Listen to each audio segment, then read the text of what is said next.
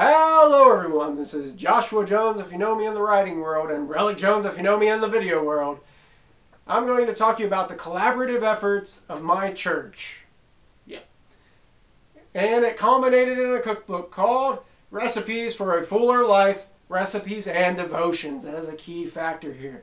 Now this book right here contains over 70 recipes spanning from desserts, from side dishes to breakfast foods to full-on dinners, right in here. It's about 67 pages long. You can see here on the back, that is one of the stained glass windows from our church. You can see our little church right here in the back. It's rather old, and I like that the timelessness of that here. Now, not only is this a cookbook, but it is filled with cooking tips.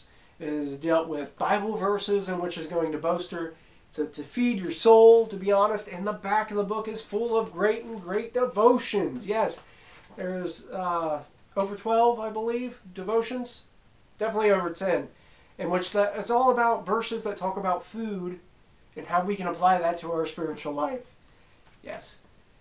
Right here, Refuge of Hope's Ladies Ministry is proud to present Recipes for a Fuller Life, Recipes and Devotions. This is Relic Jones.